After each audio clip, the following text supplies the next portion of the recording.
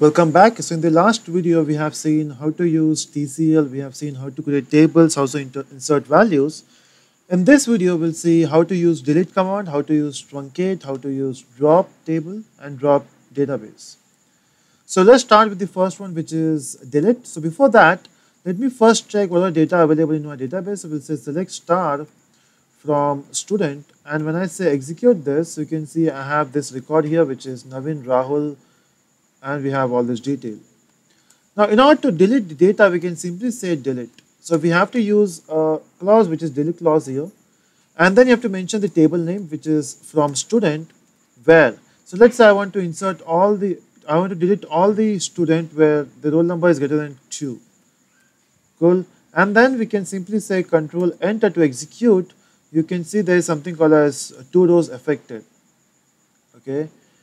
And then we'll say select star. Okay, I guess I have kept it is as auto commit. Okay, let me just go by rollback. I hope I have done the auto commit false. Okay, auto commit was true. So so it is deleted permanently, right? But time in, let me remove this auto commit, and now let's delete the roll number of 2. So if I remove this roll number 2, which is Rahul, and if I say control enter, so it says 1 row affected. And now if I say select star, so it says only 1 record. But if I say roll back now, and if I say select star, so you can see you got the data back. So to delete, we have to say delete from the student where roll number equal to 2. Now what if I say delete from student? So if you say delete from student and if you say enter, so it says 2 row affected, it will delete all the data from the database or table. So now if I say select star from student, you can see we are getting only the table structure, not the data. So when you say delete from table, it will delete all the data from your table. And when you want to delete only some particular rows, we can use where clause. But there's also something called as truncate. So truncate works in this way. So we have to say, first let me go back for the rollback. So if I say rollback and if I say select star, now you can see data is back. Now there's something as truncate. So how to use truncate? We can say truncate and the name of the table, which is student. Now what's the difference? If I say delete from student, it will delete all the data. If I say truncate student, again it will delete all the data. But the difference is once you say delete, and you can simply say rollback. So delete statement, after delete statement, you can actually roll back the whole data. But once you say truncate, so if I say a truncate, you can see 0 affected. And if I say select star, okay, if I say star now, so it is, you have the blank data. And now if I say rollback, let's see if I get the data back.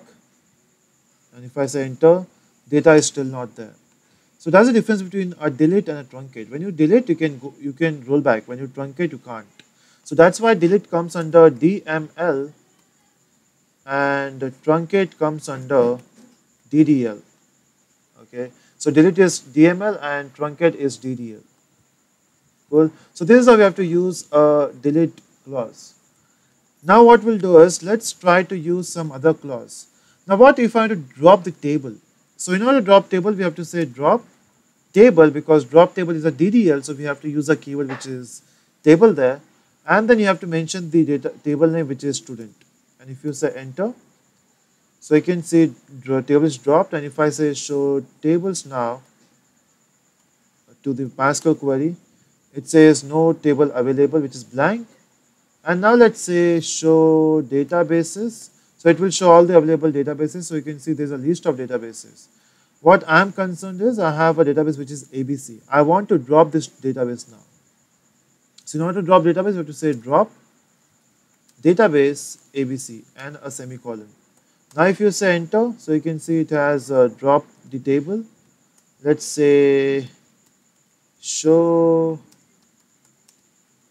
databases. And if I say enter, so you can see ABC is not there.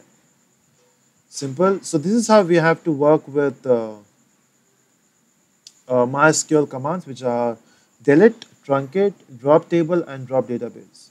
So that is from this video. So for more videos, do subscribe, and thanks for watching.